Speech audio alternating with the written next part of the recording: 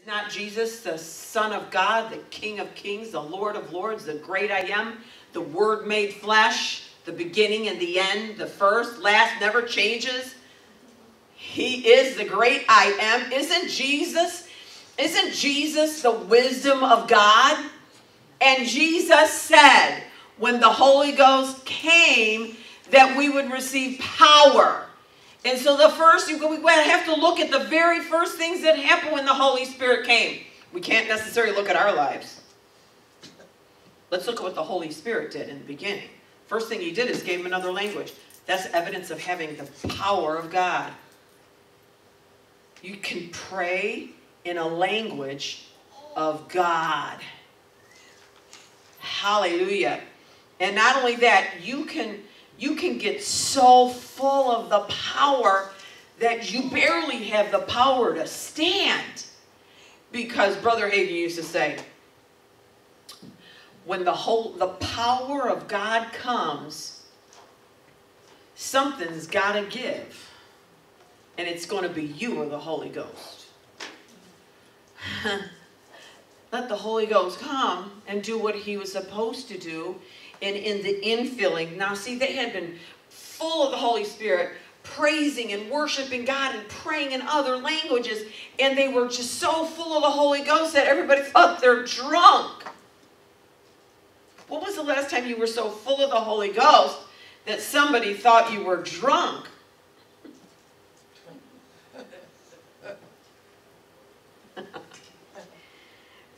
And it really resembles, and the reason is because the description of a drunk person fit what was going on. These people were laughing and rejoicing, and they didn't care. They just lost all care and concern and worry. They were ready to pick up the tab for everybody. Another round for everybody. Hallelujah. Let me just say, nobody can make another person get so full of the power of the Holy Ghost that they appear to be drunk. Nobody can make anybody. It's up to every individual as to how much they drink. I can't make anybody drink the new wine. You have to make a decision that you're a drinker. Apparently, this is God's way. It's not my way. It's not your way. It's God's way. He says, I got to get them so full of something else besides themselves. I know I'll get them full of my spirit. I'll get them full of the new wine and power. And they'll get beside themselves. And people will think that they're drunk. Let me just say, and God calls that power. Remember we said all of mankind wants more power. Always striving for more power. Amen? It's not enough that you could cook a turkey underground or a pig underground, or, they cook, how they used to just put on. No, can we do it faster? Until we got microwaves. Could cook a hot dog in 60 seconds. We want more power. And God gave us the Holy Ghost that we would have more. But it's not on our terms, it's on His. So we have to yield to the Holy Ghost. We got to begin to pray in other tongues. We've got to be deliberate about these things. And He said that we would actually look like we've had too much to drink. And that's why they call the Holy Ghost the new wine. Amen? And so we know that Peter got up and he preached. It said right in verse 14, Peter stood up with the 11 and raised his voice and addressed the crowd. Full of the Holy Ghost, he preached the first salvation message. And so, boy, I'm not telling you, People today couldn't go to Peter's church because they couldn't handle what he had to tell them. He blamed them all for crucifying Christ. His first message, it says, but you crucified the Lord and Savior. And they're like, what should we do to be saved? I'm telling you, in this day and hour, you would have a great exodus. Nobody want to hear that. We just want to know if we can get a coupon for a free bagel with our coffee.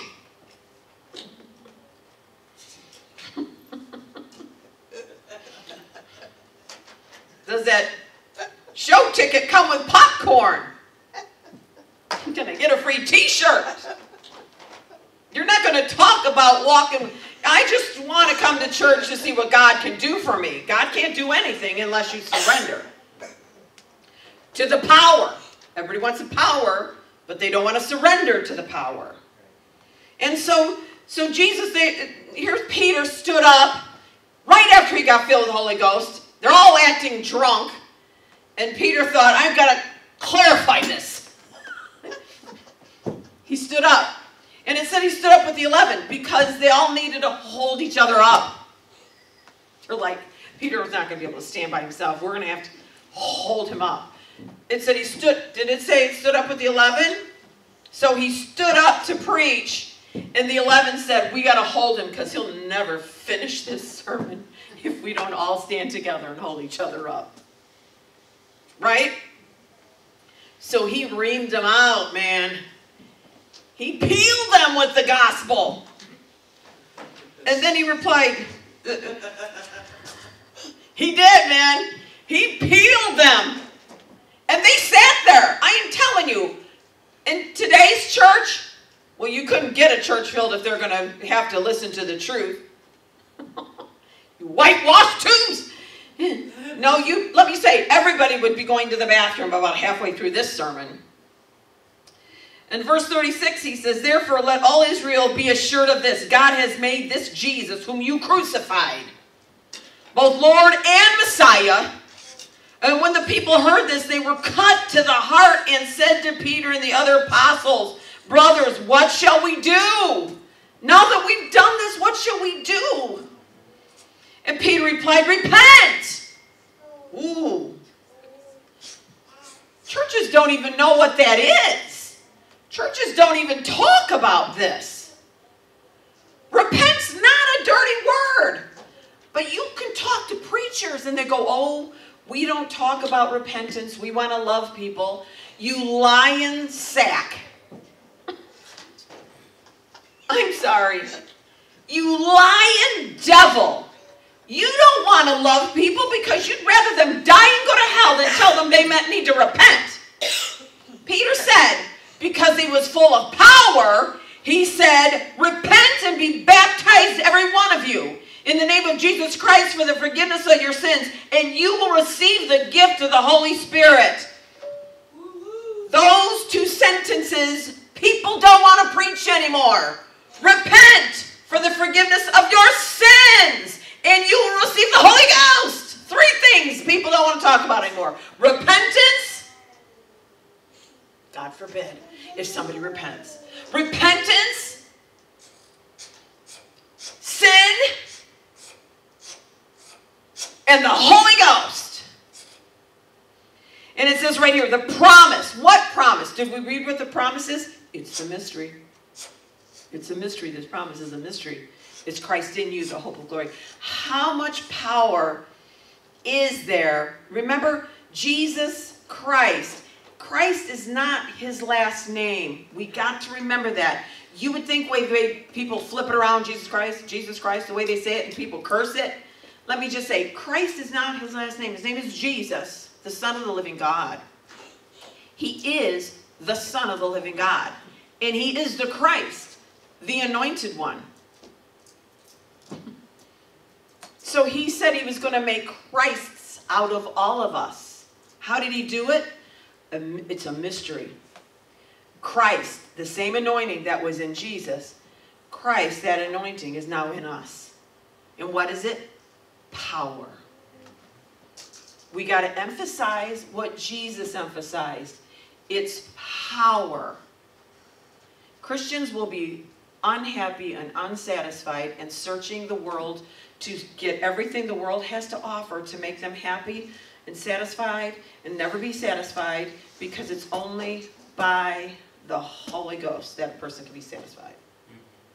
And you need another drink every day. How do I know? Because there's days that I don't drink and I am dry. Amen? Nothing like being in a dry house.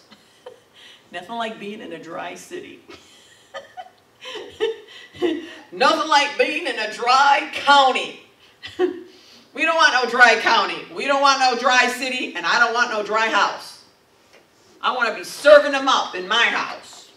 Amen? So that's what the power did. The power was on Peter to preach.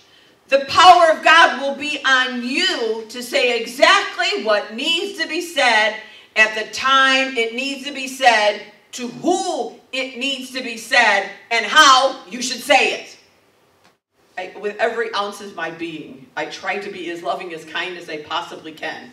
And it has absolutely nothing to do with the personality. It has to do with the truth. It has to do, you can meet the nicest, sweetest people in the whole world, and they will lie, lie, lie. That ain't loving, and that ain't kind. Amen? So we can see what the power, when we have the power, what it'll do. And in chapter 3, now we're going to be talking about the Holy Ghost until the Lord tells us to preach on, teach on, learn, be reminded of something else. But the next thing in chapter 3, it talks about Peter healing the beggar. In chapter 3, verse 1, it says, one day Peter and John were going up. Now remember, they had the Holy Ghost and power. To the temple at the time of prayer at 3 in the afternoon. Now a man who was lame from birth was being carried to the temple gate called Beautiful, where he was put every day to beg for those going into the temple courts. When he saw Peter and John about to enter, he asked them for money. Peter looked straight at him, as did John. Then Peter said, "Look at us." So the man gave him his attention, expecting to get something from them. And Peter said, "Silver and gold I do not have, but what I do have, I give you. Power." There's no way that Peter and John could heal anybody before the Holy Ghost came on them. Taking him by the right hand, he helped him up, and instantly the man's feet and ankles became strong, and he jumped to his feet and began to walk. And then he went with them into the temple courts, walking and jumping and praising God. He went from healed to dancing. He sat there and he was lame. He was no good from the waist down. And all of a sudden he was dancing before God and everybody else. And let me just say, that took power. Now remember in the ministry of Jesus, and he told the 12, he laid hands on them and told them to go out and, pray for people to get healed. Let me just say, this was a miracle. This is a miracle. And then they came back, and people came back complaining, why couldn't they heal us? Why couldn't we get healed? But when the power of God came on them, they went around doing good and healing all. A lot of times people talk about, they give testimonies how they prayed for somebody, they got healed. They prayed for somebody else and they got healed. But they don't really talk about the times when they pray for somebody and nothing happened. That will happen with us. It never happened with Jesus. It didn't really happen with the disciples. But if we can have an ear to hear what the Holy Spirit is saying, and not just, I'm just saying, an ear to hear what the Spirit of the Lord is saying, when you pray for somebody, they will get healed. Because God's not going to send you to somebody that's not ready to receive. He's not going to send you to somebody that doesn't want to be healed. I can't tell you how many times somebody's saying, they were in a wheelchair and they wanted prayer, and you go to pray for them and you're like, you don't really want to come out of this wheelchair, do you? I'm saying, when the Holy Spirit comes on you, you'll get a spirit of boldness too. And you'll say, are you fine in the wheelchair? I mean, if a person wants to be in a wheelchair for the rest of their life, let them be in a wheelchair for the rest of their life.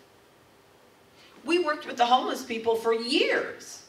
And we've met a lot of homeless people that did not want to relocate. I'm just saying. Why should we try to get them off the streets when that's where they were accustomed? And they got mad at us because we thought we were better because we lived in a house. It's location, location, location. So we have to take people where they're at. If somebody does not want to come, you say, oh, they didn't have the faith to pray for that person.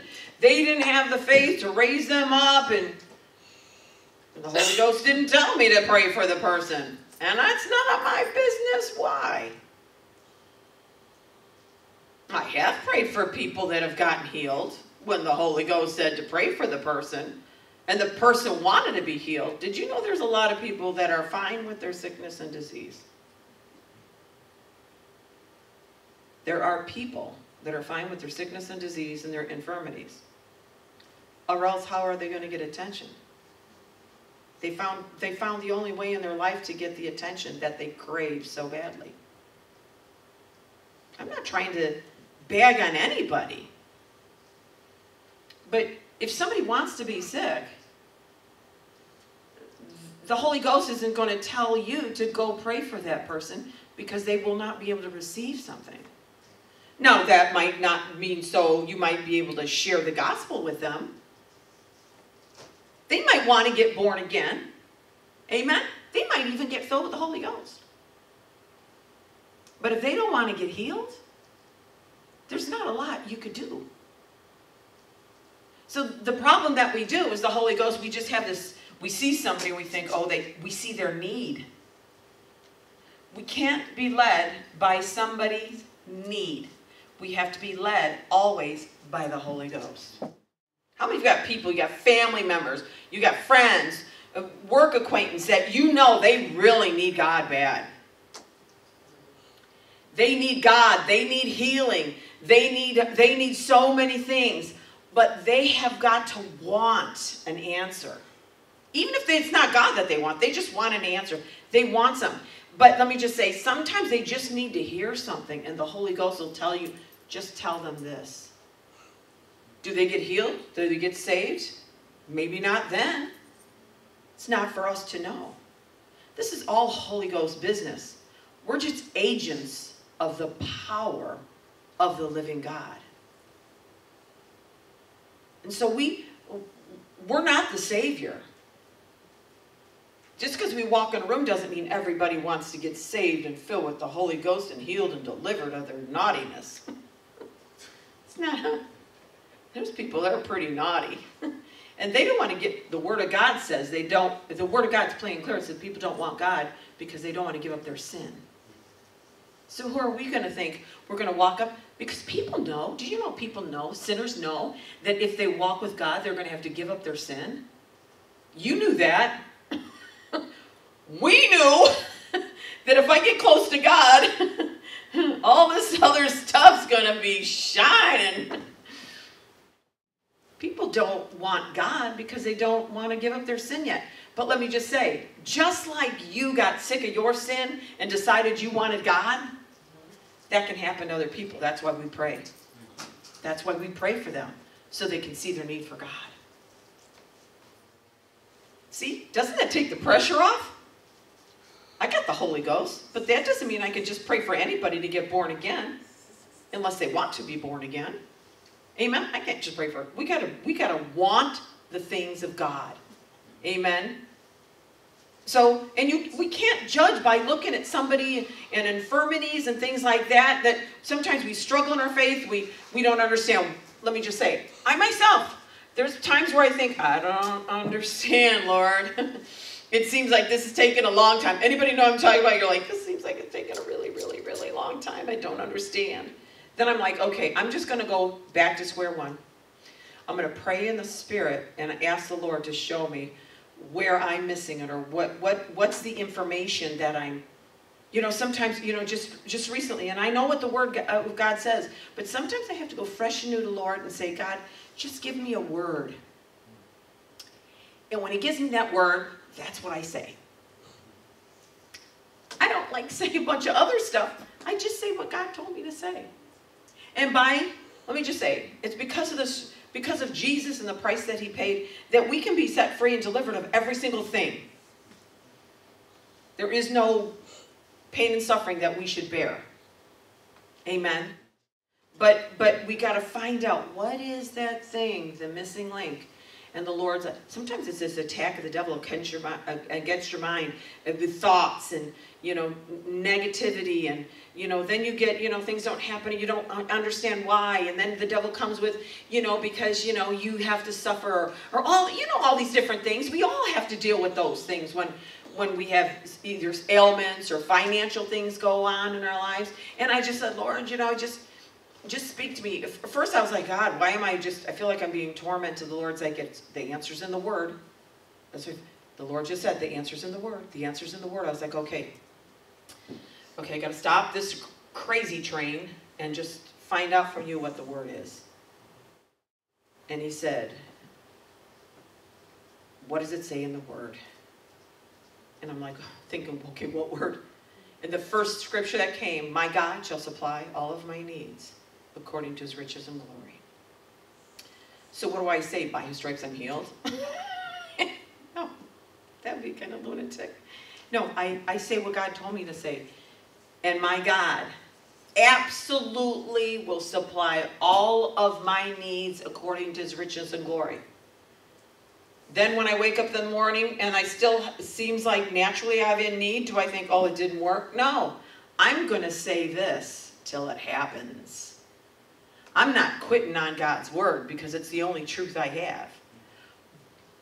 And my God will supply all of my needs according to his riches and glory. And when it looks bad, what do? I say, and my God shall supply all of my needs according to his riches, not mine, according to his riches in glory. So I think he's got plenty enough to take care of all my needs. Amen. And how do you know? Because we got the Holy Ghost, and the Holy Ghost will direct us into the Word.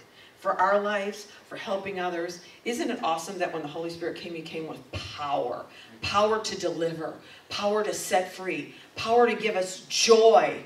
Amen. Joy unspeakable and full of glory. Instead of mourning and ashes, we will have joy unspeakable and full of glory. Instead of sickness and disease, we can have the healing power of God. Let me just say, it doesn't matter how long. It's like, you know what? I'm going to start fresh and new today. I'm going to get a word from God, and I'm going to stand on that word. And, it might be like, y'all seen that notebook I have that I've just wrote things Lord showed me about healing and healing scriptures. And so sometimes when I just get overwhelmed, I just take that book out, that notebook, and I just start reading all those different scriptures and all the things that God showed me about healing. And I just read that thing, and it just builds up my faith again. And I'm like, oh, that's right. Oh, that's right. Oh, yeah, that's right. Reminding myself of the goodness of God. And let me just say, you know who that is? That's the Holy Ghost. Because Jesus said the Holy Spirit would remind you of all the things that I said. And Jesus is the Word made flesh. Amen? Thank God for the power. Say, I got the power. Amen? Did you get something tonight? Now, let me just say, you're not going to get everything out of this message just by sitting here in the message. You got to meditate on these things. You got to get up tomorrow morning and say, I want to know more about this power. If this power is in me, I want to let it free. And find out more. There's so much in here about the power. Jesus said you would have power. Amen. We've got power. We got to learn how to let that power flow freely. Amen. Glory to God. You excited? You feel better than you did when you came in? You got answers you didn't have before? Let me just say, you're going to have to get dog mad at the devil. There's times I feel like the devil's just sitting on top of me, and I'm like, oh, poor me. And as long as I'm like that, nothing ever happens. I get sadder. I do. I get sadder because now I'm feeling sorry for me. I'm like, oh, the poor thing. Until you realize, what the hell? The devil is trying to dance in my parade? And then you got to muster up the courage. God said, take courage. I'm taking some courage, and I'm telling the devil where to go. Amen. And let me just say, he will continually try to smash you down. But when the Holy Spirit came, he came to give us power. Power to override everything that the devil has to say about us. Hallelujah. Say, I can do what God said I can do. And I am who God says I am. And I will have every promise of God. Every blessing is mine in Jesus' name. Every dream that he's given me will come to pass in Jesus' name. We got to just say what the word says. Amen. Let that power flow through us.